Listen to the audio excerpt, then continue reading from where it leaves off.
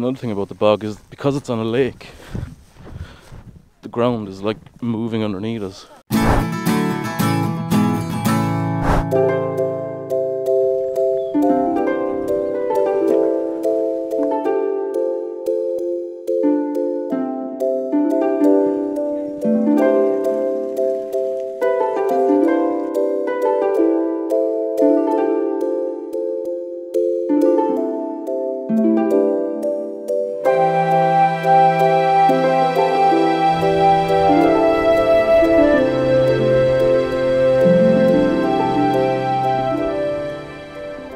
So we're out on the beach today.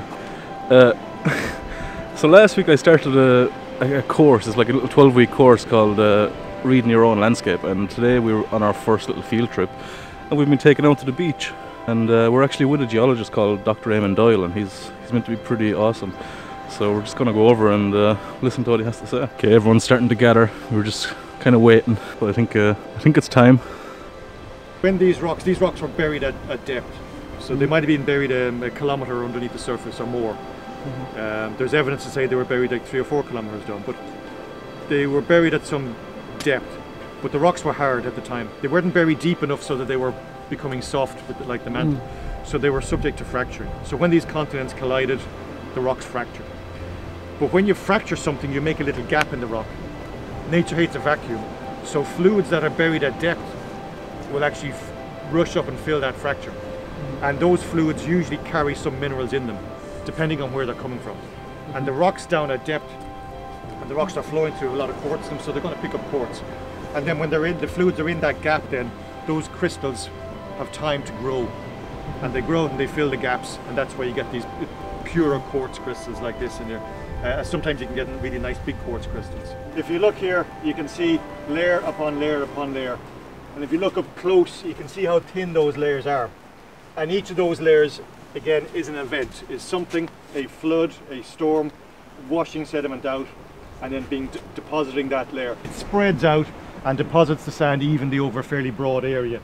And you can get thin layers or thick layers depending on how much sediment is being deposited. And if we walk up along here, again we see these layers, layers, and then we see more of this. So yeah, we've got our layers here underneath it, layers here on top of it, and in fact even here to one side we've got the layers. So everything is nice and normal here, and then here something has gone wrong or something is different. Then have a close look and see if you can find any fossils. Just looking in here now, we seem to have some trace fossils in here. The conditions aren't great, the light isn't ideal, but there are trace fossils here. Again, we're not seeing body fossils, we call them shelly fossils. You get enough organic matter trapped in the sediment and it gets cooked to a certain temperature and pressure, it can turn into oil. If it's the right kind of organic matter in the first place. If it's plant material, it'll never turn into oil. It can turn into coal or gas. So this is a line of weakness, this is a line that's unfortunate because the beds have been squashed this critical.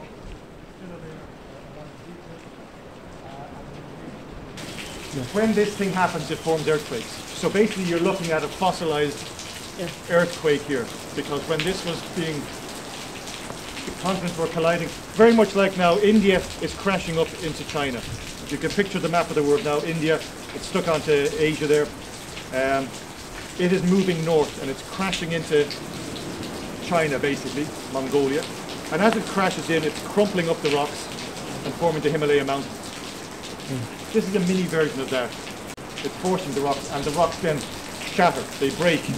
And it's that break in the rocks that gives you the earthquakes. And it can happen multiple times on the same fault. So once you get a line of weakness, generally you're going to get more earthquakes along that fault as the fault develops. And that's what we have here. So everyone's heading off. Well, not heading off, but we're going to another place. How cool is this though? This is like straight out of Game of Thrones. You could use this as a location in a film easily. Like really easily, you could use this as an awesome location in a film. And I think I might in future, because it's just epic. And here we see it again here. This is that fault, the same fault that's running through there. And that, it ruptured here. Some of the group are gone over to see a sand volcano, which I wanted to see, but I thought that it was just over the mound there. And I'm about halfway and I'm kind of stuck on these rocks because they're extremely slippery. Like super slippery, so I'm kind of paranoid to even walk, but I have to get back because I don't want to slip and bust my face or my camera or anything like that. So I'm gonna head back. Oh Jesus. And yeah, vlogging on a slippery surface is not a good idea, but I'm gonna come back here another day and I'll bring you over to see the sand volcano, because I really want to see it, but I'm just not up for risking my life today. Also, there's tons of barnacks and stuff here. I might come out to the coast someday and pick some barnacks, because they're really nice, and I'd love to make like a seafood chowder or something out of it. Yeah, maybe that'll be a video in oh shit, I just stood in a puddle. But maybe that'll be a video in the future. It's even harder getting back than it was going over there. I'm genuinely scared for my health. I'm not even joking. But there's so many cool things here. Look at this. Like, look at this little pond. It's so beautiful. Sticking to the grippy rocks, because the other ones will kill you.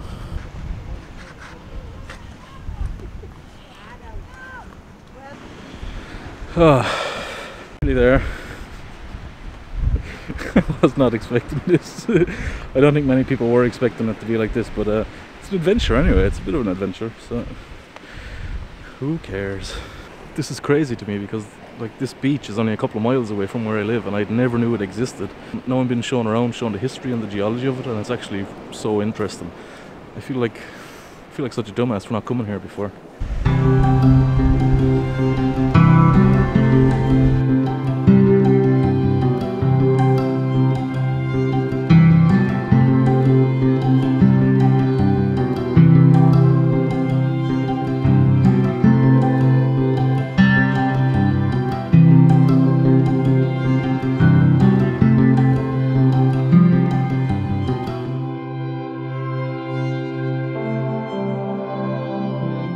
Got sand all over my phone and my microphone and all my gear.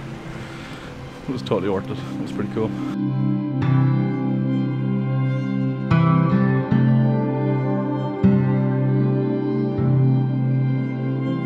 The British had Britain was She says not this speech. that was the matter. So it was very well fortified around England, but here CERNed. And then around 1798, three ships, and they appeared out in the estuary. And they were looking for a way to, you know, get into Ireland, maybe get to the port of Limerick.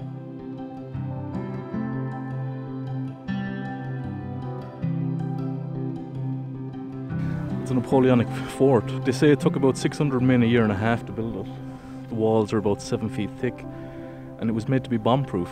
The reason there's a hole here in the side of it is because back in the 1920s they tried to blow it up with dynamite, but they weren't very successful. And you can see here some of the rocks from the dynamite. They're just left scattered here. Well, we can go in at our own risk, but yeah, it looks a little bit dodgy. Super cool as well. And they think that this was either the toilet or the ammunition store. They're not 100% sure. But yeah, taking a walk around this little fort. It looks really clean, doesn't it? Really modern. Yeah. We're going to be wrapping up here fairly soon, but I think I've had a pretty interesting day so far. Got to see a couple of different types of rock. Got to see the Napoleonic Fort. This course is actually turning out to be pretty interesting. I wasn't 100% sure when I started, because it was something to do to kill the boredom, but it's actually turning out to be cool, so yeah, I like that. And I know this isn't like my normal videos. This might be a bit nerdy or a bit off topic, I guess, to my normal videos, but it's kind of, I don't know, it's interesting to me, and maybe it's interesting to you too, I don't know. So I'm doing this course for the next 10 weeks. This is my second week, so there probably will be more videos like this, so apologies if you don't like this kind of content, but I do, so that's what I'm gonna make. Starting to rain pretty heavy now. Oh, good morning. Today I'm actually gonna be in the bog. Yeah, for those of you who don't know, in Ireland the bog is a place where you go and cut turf. Some people call the bog the toilet. That's not what it is. The bog in Ireland is where you go, you cut turf, You stack it, you dry it, you bring it home and you burn it in your fire. It's a fuel source we've been using in Ireland for years and years and years and years, like way back in the day, even back like before famine times. So we've been using this for hundreds of years. But I'm not actually going to cut turf at the bog. We're going to the bog as part of the course that I'm doing. I think we're going to learn about some of the geology and like the makeup of the bog, how it preserves things. I think, this is what I'm presuming, I'm not 100% sure. But I've got my wellies on and I'm ready to go, ready to kick some ass. I bet I look like a pure farmer. How's the going? Oh, we're ready for the bog, lads. So I'm here in Mayasta. Yeah, I know that sounds like a rude word, but that is really what it's called, Mayasta. Mayasta is famous for the West Clare Railway, which ran along here years and years ago. You can see the remainders of it here. So you can see some of the old tracks of the West Clare Railway here. It used to run from Ennis all the way back to Kilkee, so the tracks used to go back all the way back there. And here you can see some of the old rail carriages. Because there's so much history to the West Clare Railway, I think I'm going to do a separate video. Not today, obviously, but I'll do it at some stage because there is a lot of history here. I'm a little bit early, I'm going to be waiting here for about half an hour. So I might as well show you around a little bit.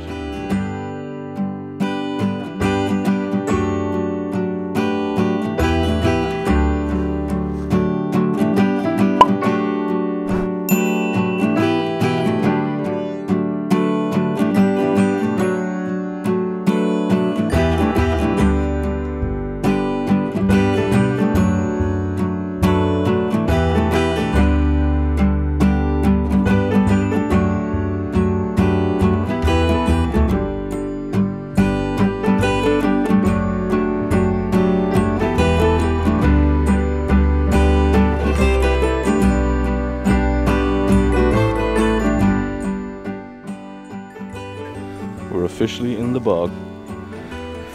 It's a little bit wet underfoot, but it's not too bad. Oh, I'm starting to get flashbacks from when I was a kid.